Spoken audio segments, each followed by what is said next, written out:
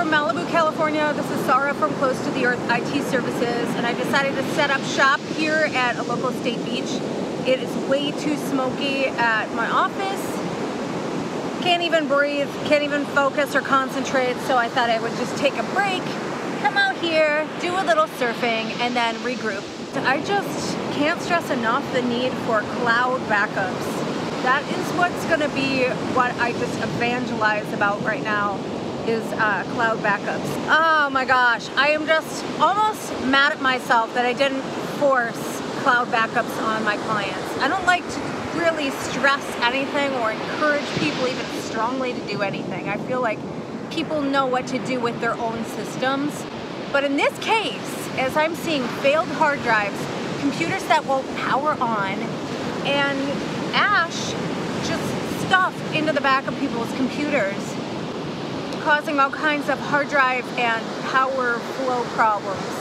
I am going to insist that all of my clients use a cloud backup. I like Backblaze for Mac personally. Really reliable, they're very secure. Their platform is really designed with Mac in mind. I am an affiliate of Backblaze, so I am going to be definitely singing the praises of their cloud backups and how secure they are, how reliable they are, how easy they are to restore. I'm a believer. Going through this natural disaster, I am a true believer in cloud backup. Having that secure way to have your data stored off site. So it's a beautiful day here. The water's clean. This is like 25 miles south of Ventura County. Glad to be not smelling smoke anymore. I'm just helping my clients to rebuild now and get back on track after having such smoky conditions. I need to take a break because I've had the busiest week in the longest time, doing at least 12-hour days, helping people to just recover their systems. So I wish that I would have been more pushy about having a cloud backup, especially since I'm just bringing stacks of laptops to the Apple Store after all of the fires. I am going to segue into a tutorial on cloud backups. So we're going to go to Backblaze.com and go to Personal Backup and try it free for 14 days. Enter in your username and create a password. Install the Backblaze installer. Install it by double-clicking on it, and it's going to ask for your admin password, so add that. It might give you a warning that it's from an unidentified developer. Be prepared to just say open and install now. You'll see your own email address there. Then all it does is goes through its process. Only happens once, so that's awesome.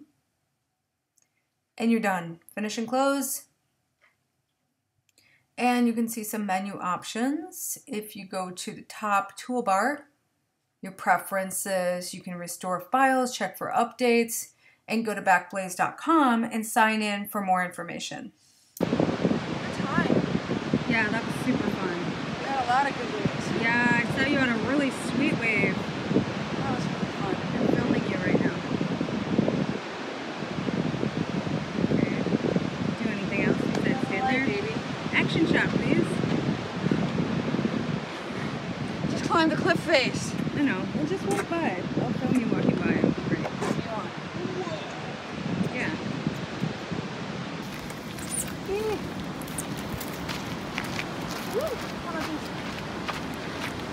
Hey, okay, so this is my friend Bobby. She just caught a lot of really epic waves. Really? We went surfing, and Bobby has a business, an ice cream store. What is it called? Mr. Softy of Southern California. So, yeah, and you've got... 2 trucks and a store location in Old Town Camarillo. So, if you had to evacuate in the middle of the night, or your store locations had to evacuate, what the heck would you do? We would probably pull the plugs and grab them and run out the door. But if you've got 3 store locations, 3 business locations, then what? We would go with the office computer because it's the main computer and it has everything Did you know that there was an easy way, an easy cloud backup solution where you could save all your stuff and not stress about driving through a fire zone in the middle of the night? I didn't really know that. I would grab my computer. But what if you couldn't get to your computer? Then I'd probably cry by the roadside while I was watching it burn. That would not be good. How many employees do you have? We have, I think, 14 employees right now. So 14 people would be hosed without a job because you had no data. Pretty much. Okay, so let's avoid that happening and get you set up with a cloud backup. I want to give you a free trial. Okay. Yay! Sarah's gonna give you a free trial backup. Cool beans. Yay. Yeah, I want to get you guys set up with everything that you need just in case we have to go through this BS again, That'd be very good. to avoid any kind of problems. So you can just think about surfing and catching really good waves Sounds like a and plan. serving up ice cream. What's your favorite wave you caught today? The one you saw. Oh yeah. Yeah. I 'cause wish when I had someone my sees camera. it, it's always better. The best waves are the ones that someone sees. Exactly. Surfing is an anonymous sport, so when someone sees it, it's like a beautiful thing. It's I was like like- proof it really happened. I didn't know it was you. I saw you surfing by and I was like, oh my god, who's that? That's a really good wave. Who was that? And it was you. Yay. You see? I told you it was anonymous. Yeah. Not anymore though. Awesome. Because now, See, everybody knows. that you're a rad I surfer. actually caught a wave. It's true. It is true. I can do it. It's the truth. Okay, what's your web address? My web address? Yeah. For Mr. Oh, for Softy. Mr. Softy, it's www.mrsoftysocal.com. I'm putting a link up in there Cool. on my Groovy. blog. Spell it all out. What would you like to say to my blog viewers? Peace out. Surf, because it's good for your soul. I need ice cream. And go to Sarah for backups. Yeah. Thank you for watching. I'm just praying for all of the people affected by the fires in Southern California, which are still burning a week and a half later. And a personal thank you to the firefighters and first responders. A special thanks to the inmate firefighters that are helping with this California wildfire containment.